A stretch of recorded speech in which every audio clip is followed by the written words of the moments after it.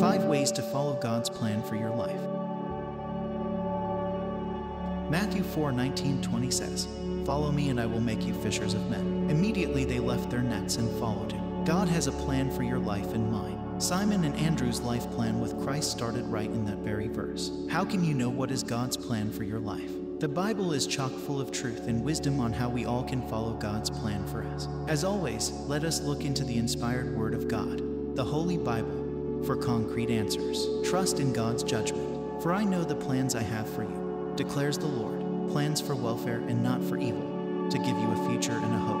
This needs to be the first stepping stone in a believer's journey. God had a plan for you before you were even born. As believers, we can follow God's plan for us by believing that He has everything in control and His sovereignty will guide us exactly where He wants us to go. God led you here, just as He will lead you on to other places, whether it be a local, non-local mission, church function, soup kitchen, or homeless shelter. There are so many places to shine God's love, which is why He has a plan set out for each one of us. If God impresses compassion on you for someone else, then let the Holy Spirit guide you to help that person, whether it is praying for them, feeding them, clothing them, or spreading the good news of salvation to them. One great way to see what God has planned for your life is to look at the skills that you have been blessed with.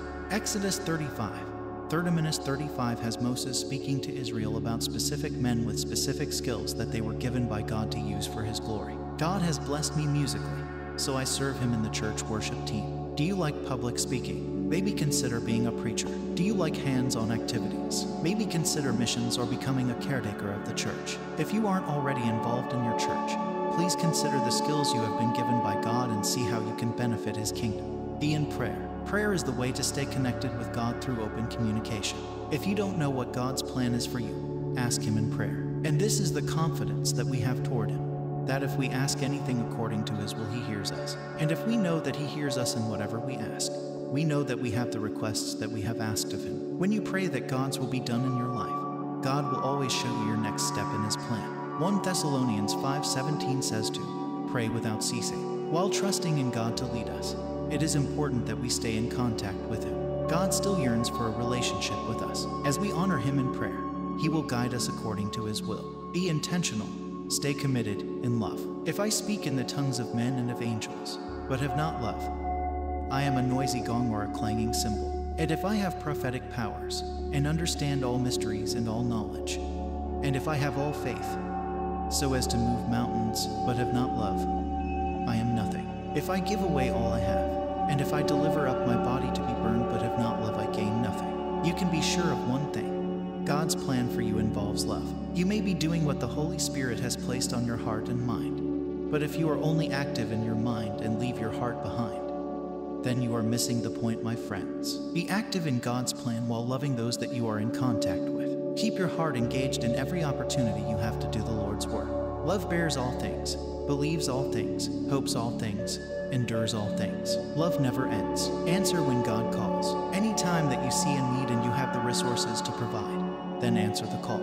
If God has placed a burden on your heart to love children, please consider adoption or a children's ministry. If God has placed a burden on you to love the elderly, please consider helping out in retirement homes or helping the elderly at the grocery store with their bags. If God has placed a burden on you to help feed the hungry, please consider serving in a soup kitchen or giving food items to a food drive. There are so many places that all of us can serve. When God calls, He is serious. Matthew 25:35-40 says, "For I was hungry and you gave me food. I was thirsty and you gave me drink. I was a stranger and you welcomed me.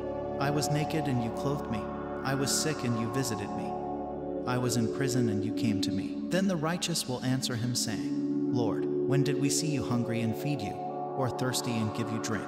And when did we see you a stranger and welcome you, or naked and clothe you? And when did we see you sick or in prison and visit you?" And the king will answer them, "Truly, I say to you, as you did it to one of the least of these my brothers, you did it to me." You see, my friends, that whenever you serve another person, you are also serving Christ and answering the call. Matthew 25:41-46 says the exact opposite of the previous passage. It tells of how those who reject the hungry, thirsty, naked, sick, and in prison will also be rejected from entering heaven, because rejecting another human being is also rejecting Christ Himself. Please answer when God calls. Whenever you ignore His call, you are ignoring Him. Whenever you listen and respond to his call, you are serving him too. Conclusion. These are only 5 of many ways that we can follow the plan that God has for us. I hope and pray that if you don't know what God is doing in your life right now, that you will spend time faithfully in prayer, asking our Father what his will is for your life. As always, I encourage you all to live a life worthy of the calling. God bless you.